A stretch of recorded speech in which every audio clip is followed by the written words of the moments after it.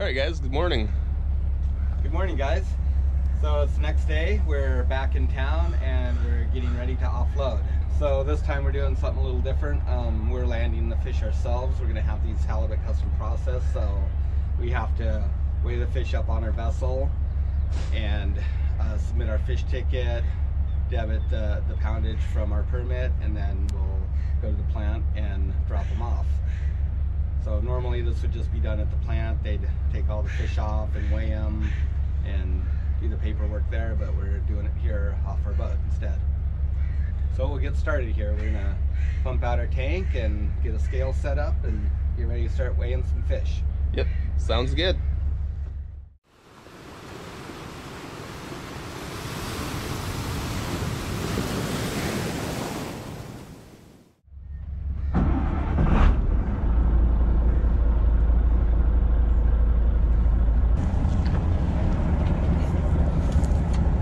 Ah, looks nice and chilly down there. Nice. Yeah. Nice big halibut. Nice fish.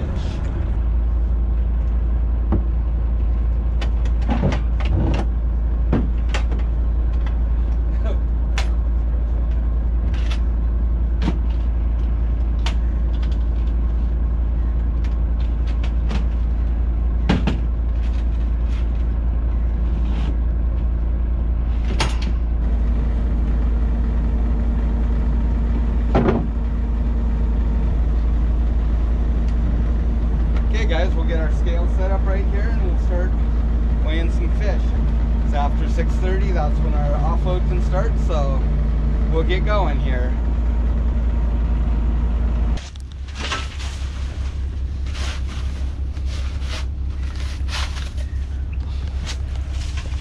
Alright. Okay. Ready? We'll just put them here. Yeah. That way you don't get them mixed up. Oh, yeah.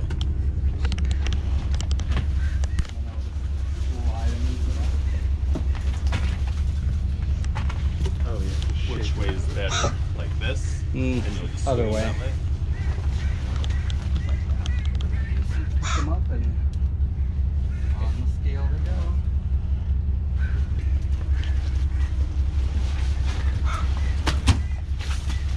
I love the smell of halibut. Yeah, they have pretty strong smell. Smell good. Yeah. Right.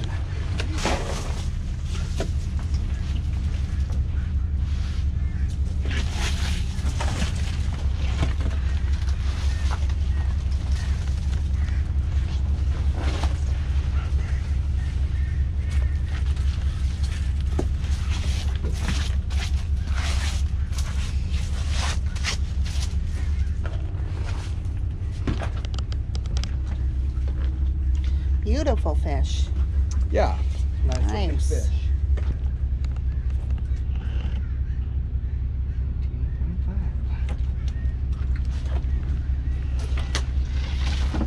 Still have juicy in here.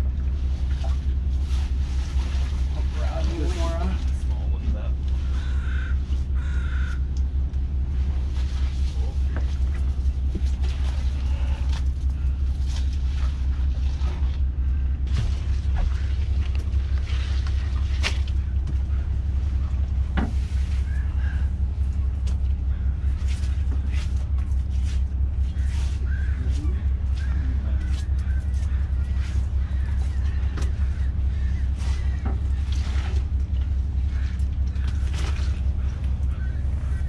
These fish are off to the processor. He's gonna custom process it for us, cut it up the way we want it, package it, vacuum seal it, flash freeze it, and we'll have some halibut and also cod and rockfish available for sale on our website. And that is at eisalaska.com. Yeah, so if you're interested in buying your fish direct from the fishermen, super high quality at a great price, check us out. Yep, you know where they came from. Full disclosure, check out our channel. Yep, know how they were handled and taken care of, and no middlemen, no waste, and Great Fre- product. Yeah. Yep. Fresher than fresh. Fresher Yeah. than fresh. Yeah.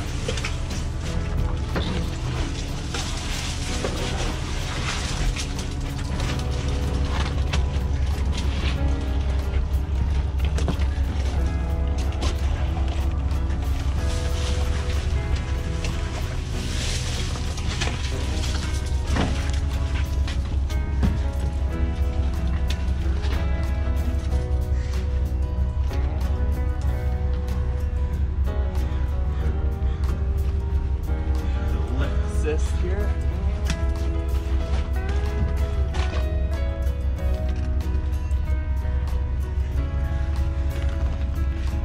$89.8.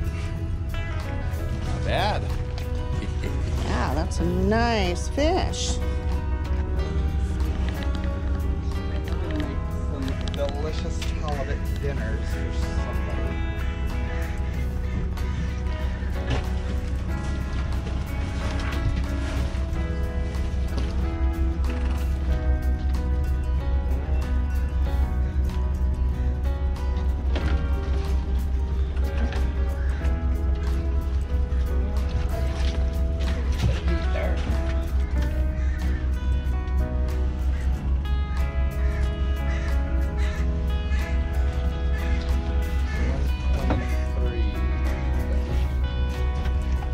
Wow. There's the big boy.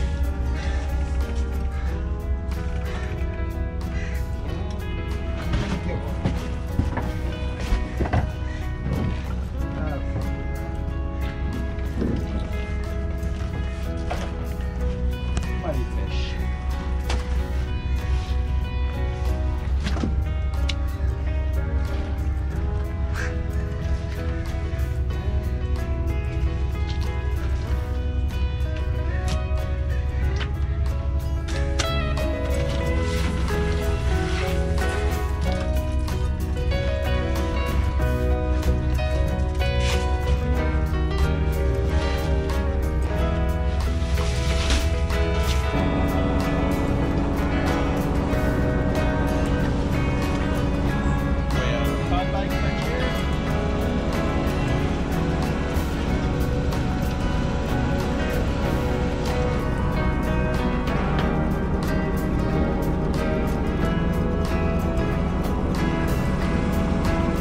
Alright guys, so we'll just tidy up a little bit and get situated here. We'll be back. Yep, I'm gonna go do some paperwork, fill out a fish ticket, get the poundage deducted from our permit, and a little while later we'll move over to the processor and drop these fish off. Okay guys, welcome to our messy office. I got my printer set up. Turn on the computer, open up a spreadsheet.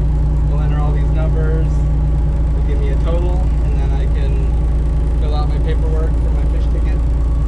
Just using my phone as a hotspot for my computer, so I can log into my eLandings account. So it works pretty good. So yeah, we'll get things going here. This is a spreadsheet I made for tracking our net weight, which is deducted from our IFQ balance on our permit, and it also gives me the round weight, which I use to figure in our caught by catch. And so it's a nice setup. I just tally up all the sets and enter the number here, and then all these just have formulas plugged in to do the math for me, so I don't have any paperwork errors. It also gives me the total number of fish, which was 62 in this case. And looks like we got 62 here on our offload tally, so that's a good thing. So now I also have another spreadsheet that's my offload tally, and same thing. I'm going to enter the weight for each individual fish here and just double check it, make sure it looks right. And up here on the total weight with ice and slime and the total retained weight, it'll give me those values, and then I can enter them into my eLandings fish ticket and generate a fish ticket and a IFQ receipt. So we'll start doing that next.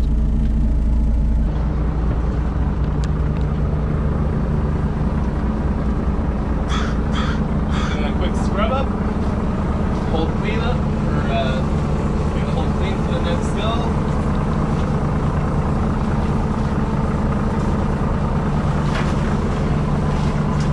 What you cleaning with? Bleach and soap.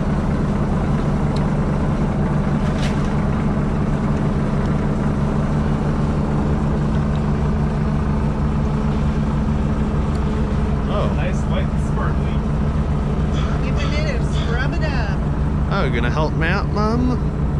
Just gonna hop right down there. I'm gonna help by taking pictures.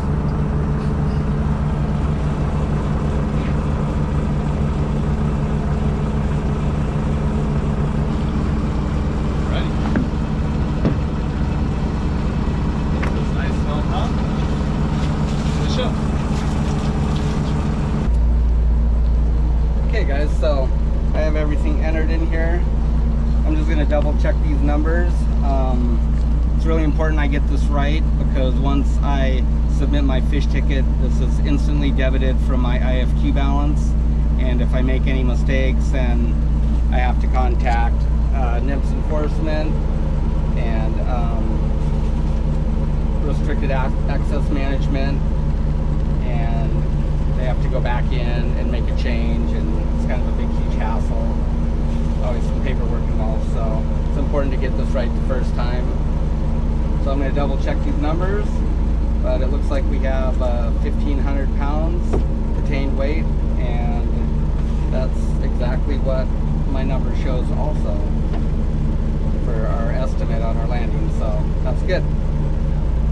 Okay, we'll get out our card reader. We use this to scan my permit card. It's got my information for this fishery on there. We have to buy one of these for every fishery that we're involved in. Renew it every year. So everything's electronic. It's really easy. You just scan it, and the e-landing is online. Updates everything real time. So the moment we submit our fish ticket, this will debit off of our account. So if you guys are interested, this is what the e-landings looks like. It's a joint effort between Alaska Department of Fish and Game, the IPHC, and NOAA Fisheries. So NOAA Fisheries manages all our federal fisheries outside 3 miles. IPHC manages the halibut fisheries in the US and Canada.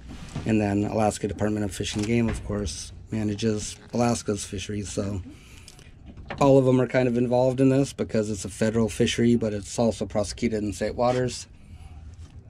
And now we can start a landing report. And it's just going to ask some basic information like the gear code that we used, which is long line gear, hook and line, crew size, observers on board. Larger vessels have to carry an observer part of the time to document bycatch and other scientific data.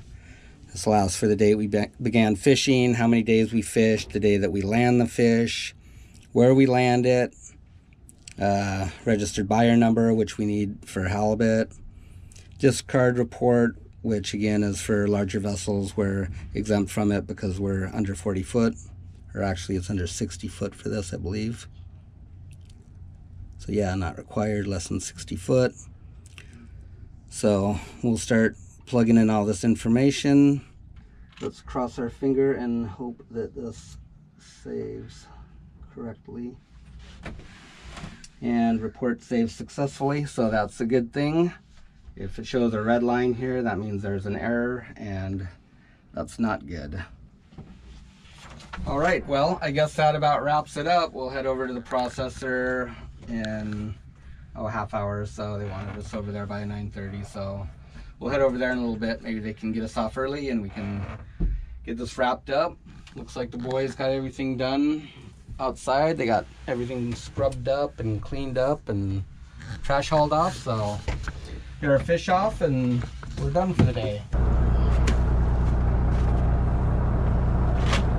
What are you doing out here, Skippy? Pretending to be a deckhand. It's fun.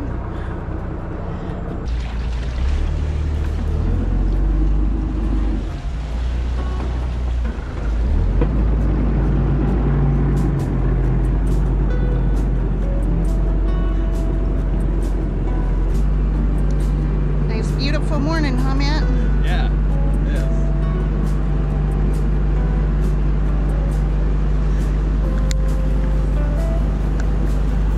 Yeah, it is Nice and cool still. Not hot yet. So time to Not do stuff. starting early.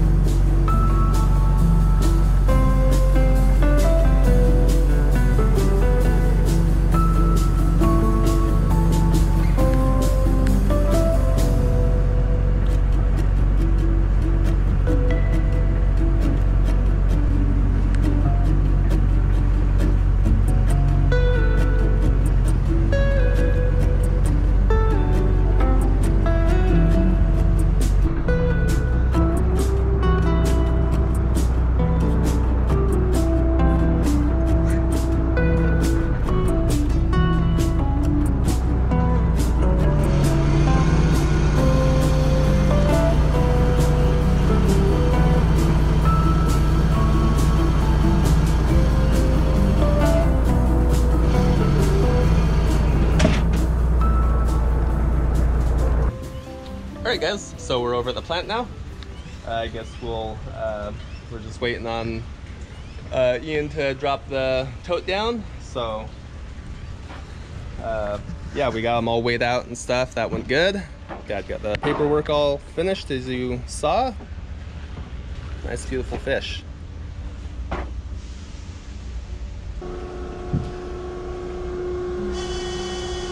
Alright, here we go guys. Oh, the net. Good. You don't have to lift them this far.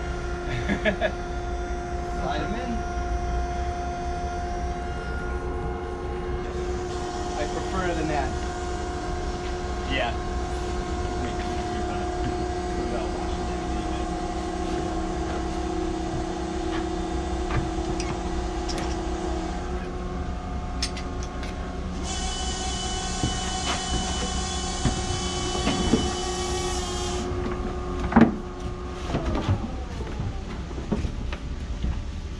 Fill up a couple more of those checkerboards.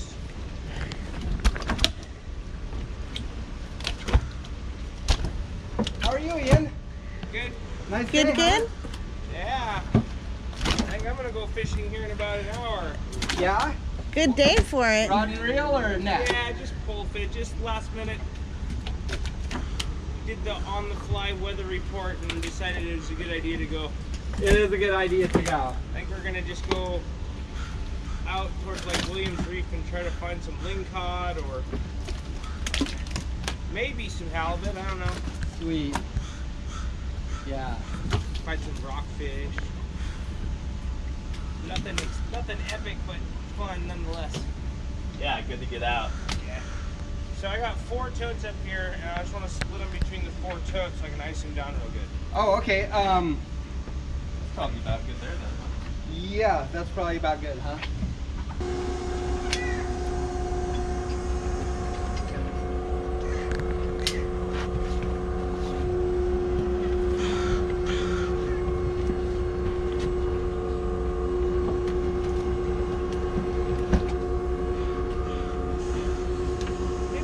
Maybe a couple more. Okay.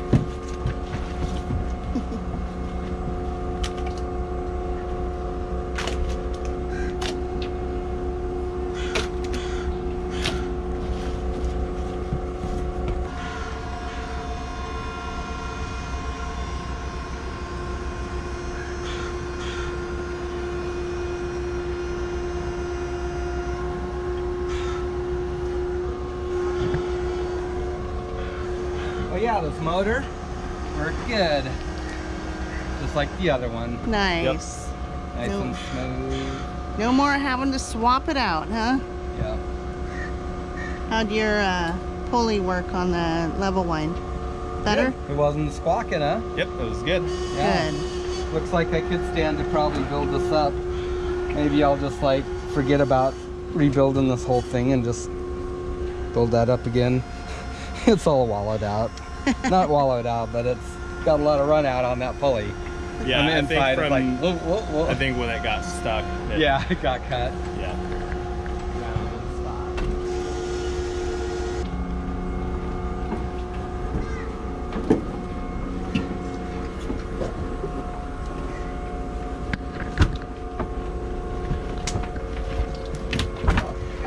one right there. Weird.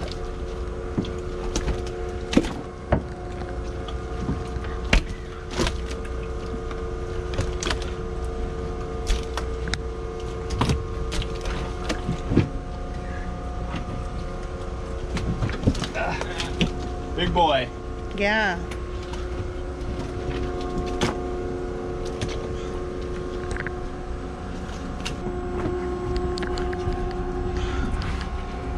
Yeah, that is a big fish right there, huh? A nice fish. It might all fit in 3 totes. Nice for today. I got ice fish down, and then only 3 totes. You guys will be here tomorrow, right? I think 2 or 3 every day.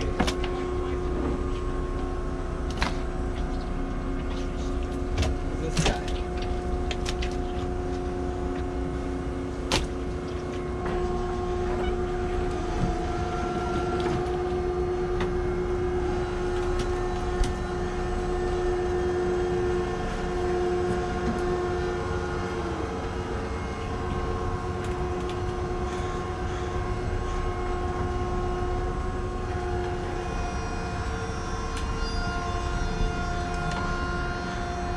Bombs away. I got a single drip of slime.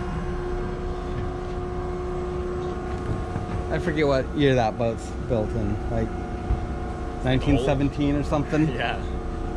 Or maybe it's a little later than that. Here's our buddy on the Marona. Old wood boat. Was that the mail boat in Homer? That used to be the mail boat that ran between Homer and Soldovia. Yep.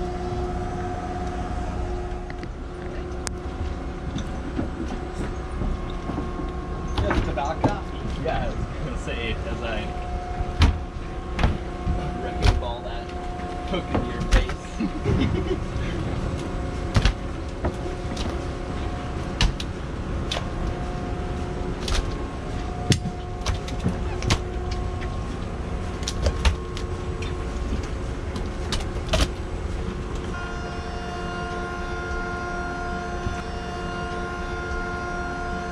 Fucking no list.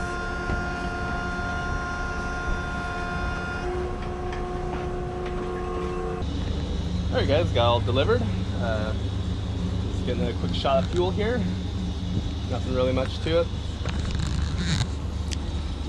This is our main fuel tank over here for the main. The other side's pretty much just the stove and the generator most times. So usually just takes, I don't know, 100 gallons. This is usually the most we take, but Yeah, guess pretty it much, depends. unless we do a couple trips back to back. Then we might tap into the other tank, but we pretty much just run off this one side Yep. because the fuel management's really easy on here. Yeah. So pretty much all there is to this. Nothing really exciting, but share it anyway. Yeah, so we burn like, usually about 1.8 gallons an hour, maybe 2 if we push it a little hard. And our average long trip is probably 40 hours at the most on the main, so we generally don't exceed 100 gallons on a fill up.